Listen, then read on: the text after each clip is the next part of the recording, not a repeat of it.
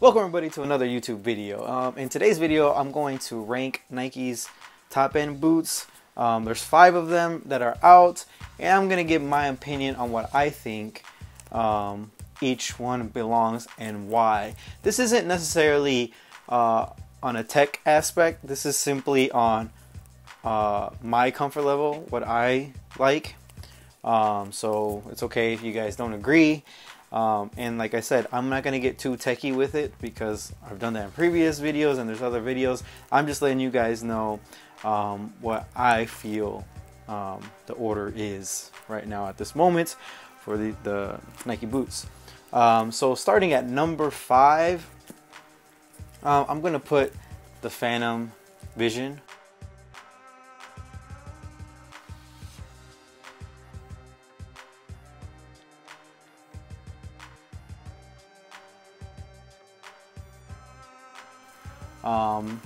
And simply for the fact that I can't put my finger on it as to why I don't really like it. The materials don't feel too high end. This part, I mean, I know we're used to like the Superfly in the past, but this part just, it feels like it's not even supposed to be there, and it feels like a lower end upper, I don't know what you want to call this. It's not even like a knit. I don't know what it is. It really does just feel like a sock. It's not necessary. You don't have to have it on there. I'm thinking of maybe trying to customize my pair, not cutting it, but getting it to look like this, because it looks like it was supposed to be like this at one point, but they decided to just throw on this, I don't know what you want to call it. They decided last minute, let's add that to the boot. And like I said, I can't put my finger on it as to why it's not that great of a boot to me. It's a good boot, don't get me wrong, but it just lacks, it's missing something.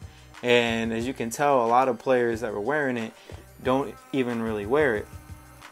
But it's got the makings to be a good boot. Like I said, if you would see everything it has and hear all the tech specs, you would probably think that is going to be a good boot. But for me, for some reason, it just doesn't cut it on, I guess, on the top end model. It feels almost like a lower end model.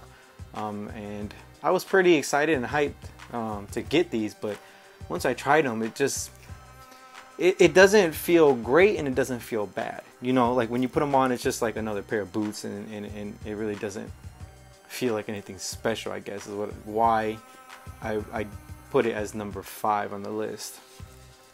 So yeah, number 5, Phantom Vision. Alright, so going into number 4, I hate to do this, but I'm going to actually put the Tiempo Legend 8.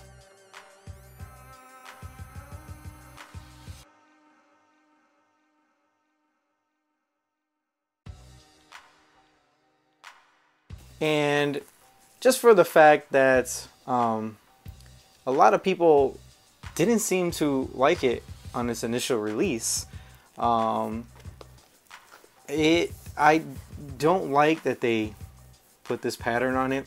And I've seen, I don't know if it's just from use or wear, but a lot of the pros have smooth leather variations. But it could just be, you know, from using it. I don't know if this just stretches out and became smooth, but I have seen a lot of pro players wearing it and it's smooth all right here. So obviously a lot of people, if that is the case where Nike altered the product for their pros, then obviously there's something wrong with the boot or something they didn't like, and basically what they're trying to sell us is not something good. But a lot of people said these were like a leather mercurial basically. And I would say that. I would say it's more of a leather material than the TechCraft that released. As you can see, the TechCraft is like an honorable mention because I feel like it's a whole boot on itself. I don't think it's really mercurial, but I don't think it's that bad to not be mercurial or not to be a top-end model. So that would be an honorable mention. But you know, I wish I could put this up higher, but you just can't beat the Legend 7. But I do applaud Nike for trying to change, to innovate what they had. I know you don't fix what's not broken, but if they just released another 7 with some minor difference, I don't think people would be happy, and I know people wouldn't be happy. So I applaud Nike trying to change the boot up and innovate it, but I feel they did too much when they didn't need to, because obviously, like I said, the 7 was a great boot. And forget what people tell you about, oh, defenders have to wear Legends, or you can't just. Ronaldinho played in Tiempos his whole career almost. He did start off with the Mercurial, but he played in Tiempos for his whole career, so it can be used. And it's so light now that, you know, you put it in your hand and you close your eyes, you don't even know that you're holding the Tiempo anymore. If it wouldn't be for the leather upper when you feel it, then you wouldn't know. So number 4 would have to be the Tiempo, just because they changed it a little too much when I don't feel they needed to. Alright, so moving on to the number 3 spots, and I feel everybody knows this. I'm going to put the Phantom Venom.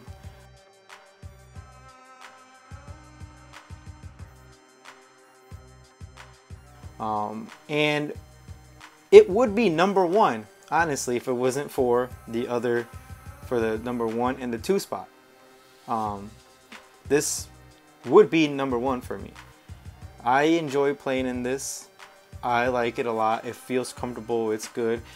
But the thing is, this stuff to me, it doesn't work, and I've seen other people complain where this is peeling off. So it's like you're selling us a product based off something, and then it's failing after I don't know how many uses or whatever. But you would think if they make a product, you know, it's because it's gonna last. If that's the technology on the shoe that's going to help your game, what happens if these all come off?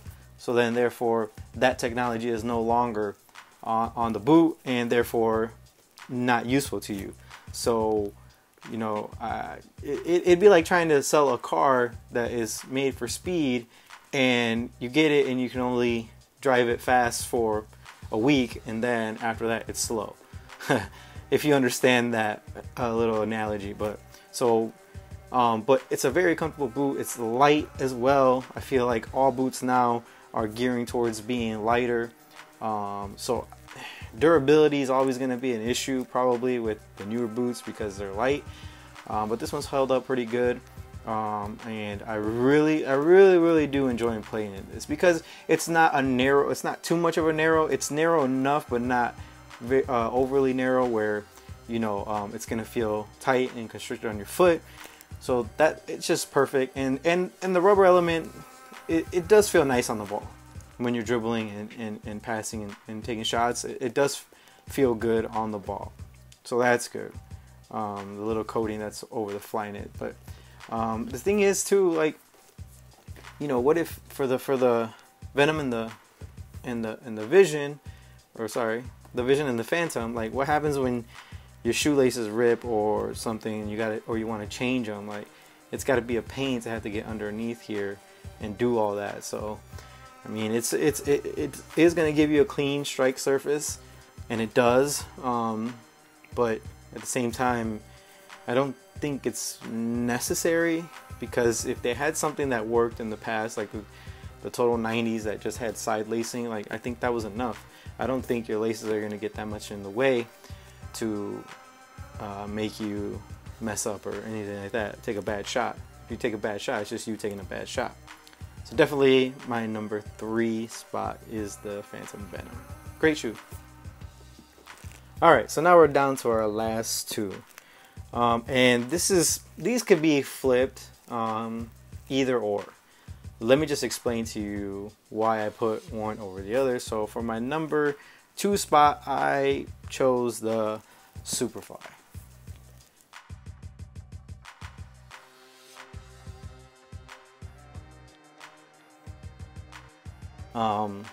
And the reason I chose the Superfly in the number 2 spot is because I don't feel it's that much of a change from the Vapor. So this shoe came from the Vapor, therefore you can't kind of, you know, it's kind of like the student can never surpass the teacher. because if this came from, it's always going to be second. It'll always be second to me because it came off one, so you're not gonna surpass it. Basically, is what I'm trying to say. I know there's a lot of gibberish, a lot of nothing going around, and also one of the things now that they're just the same. It's the same exact boot almost. The only thing different is this little collar. So therefore, it's a bigger price tag, and for no reason at all, just because it has that extra thing on top. So with that being said, in the past it was a different shoe. You know, the Vapor was made of some different material, and this was made of Flyknit, so it actually did offer a different feel. And I preferred the Superflies back then versus like the Vapor 10, 11. Those I could, for some reason, I just couldn't tie tight around my ankle. So it wasn't a bad thing. Like, I didn't have lockdown issues or anything like that. It would just be annoying because my ankle, around the ankle, was just so loose, and no matter how much I would tighten them or do anything, like they just would not stay tight at all. And that I didn't like. So then when I went to the Superfly, and that was an extremely good tight feeling shoe on my foot, and it felt nice. Like I said, I think you had to get used to wearing the ankle area for the Superfly, but once you did, it felt good. So for me, this has to be number 2 because if you came from something, you can't never surpass that, is what I'm trying to say. And then the price tag, it just, at this point in time, for the shoe being exactly the same, there's no point in paying extra money when you can just get the low cut version and the original Vapor. Just stick with that. So that's why I put Superfly at number 2. Alright, so moving on. In number 1, obviously, I talked about it. It's going to go to the Vapor 13.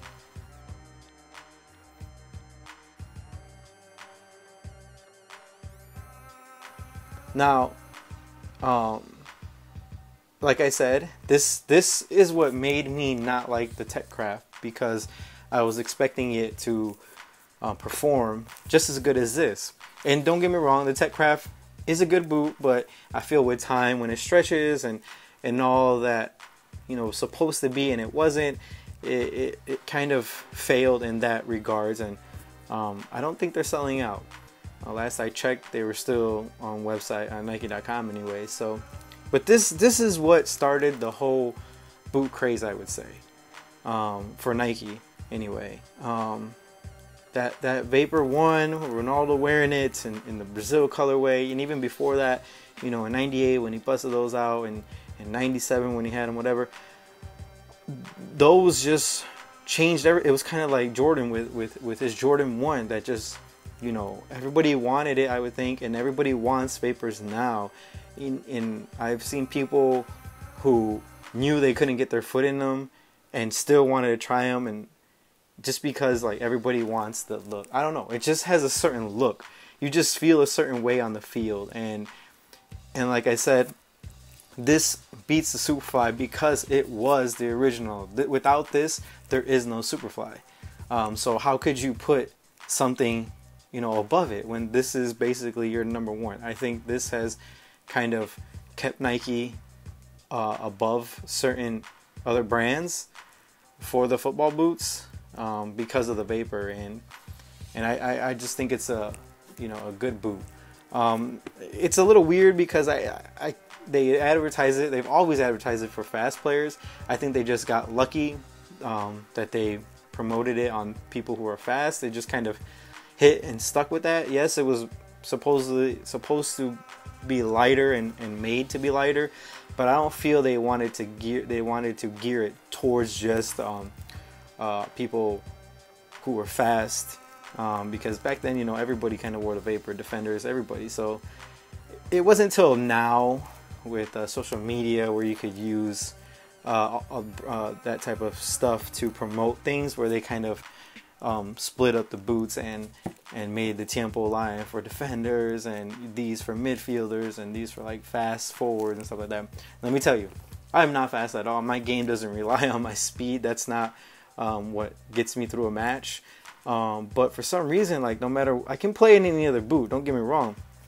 I can play in any boot and be comfortable, but it's just something that, you know, when I've tried wearing the Tiempo, and then I'll switch to in training.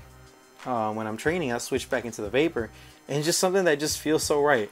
I can't really describe it. You know, I'm sure people know what I'm talking about, but it's just that feeling like you put the shoe on and your foot it just wraps your foot so nice, and you take a couple shots or a couple free kicks, and it just feels so right. And you know, I've said to myself, like, man, as much as I want to not be a Vapor man, when I put it on and I kick the ball or do anything, it just feels so right.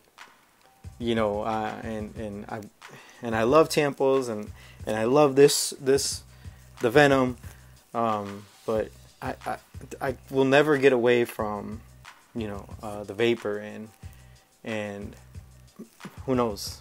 I don't know if I'll be able to wear it when I'm old. Hopefully I keep playing many more years, but for now, you know, it's still the boot that I like to play in the most, and the one that I'll wear the most. So yeah, that's why it's gonna be my number one. And again, they did another good job. They improved from the 12. They improved on the 13. I kind of wish they would have done something like that with the Legend 8, just because, you know, the 7 was such a good one, and you know, they kind of just changed it all up. But they went from the 12, and they didn't really change it that much, but they upgraded it and to make it even, you know, better boot. So and a lot of these boots now, the good thing is, no matter what you pick, you can be assured that you can just take them right onto the pitch. You don't have to break them in as much. So that's another plus. You know, I like to sometimes just take my boots right in games and not have to break them in. So no matter what, all these 5, you know, you can switch them around any way you want. It just depends on what you like and how you feel. Like I said, I shouldn't be wearing a Vapor, but that's just what is comfortable to me. That's just what I've always liked. Nothing feels better striking the ball, passing the ball, anything, even running. This just feels great. And it was always a psychological thing when I would wear Vapors and switch to my Tiempos, and I was like, gosh, these are heavy back then. Now the weight is not so much of an issue, but the feel, you know, I don't know if it's the stud pattern, although the stud pattern for this is really good as well. But switching back and forth through boots, you know, I don't know, it's just tough to not want to wear this. So if you haven't tried it, which I don't know how many people haven't, definitely pick up a pair of Vapors, or even the Superfly if you want to, like, dish out the extra money, which, like I'm saying, you don't need to. These are the exact same boot. There's nothing different. I've said in previous videos, and people might argue with me and tell me it's a different boot. It is not anymore. Before, yes, not anymore. But yeah, so like I said, you can't go wrong with any of these 5 boots, and they could all be interchangeable. You might have this one at number 1 or whatever, depending on if they pay you enough, I guess. Nah, just kidding. But yeah, so that's my video for today. I hope you guys enjoyed it. Like I said, give this video a like. If you give it a dislike, if you dislike the video, I would like to know why. But it's just to make my videos better, because I've seen some videos that I get disliked, and I'm just like, wow, I didn't even do anything. Like, why does it deserve a dislike? I could just come and say, this boot is white and it's made of kangaroo leather in the video, and it would get a dislike, when I'm just saying the truth about the boot, or giving my opinion even. So if you do end up giving a dislike, I would like to hear why, and just so I can work on, you know, future videos, because I want to make content for you guys. This is not for me. This is to help you guys. So anything that I can learn from, you know, is a bonus for me and a plus. So don't be afraid to leave a comment. And if you like the video, let me know why too. Did I do a good enough explanation? Did I give you guys some knowledge that you didn't know? Did I help you guys in any way of choosing what you wanted to buy? Let me know, or even shoot me an email if you don't want to leave a comment. That's okay too. So that's my video for today. Like, comment, subscribe. I know you guys can see that little thing right there, and that's basically what it's telling you, to like, comment, subscribe. So we'll see you guys in the next video. Until the next one, peace.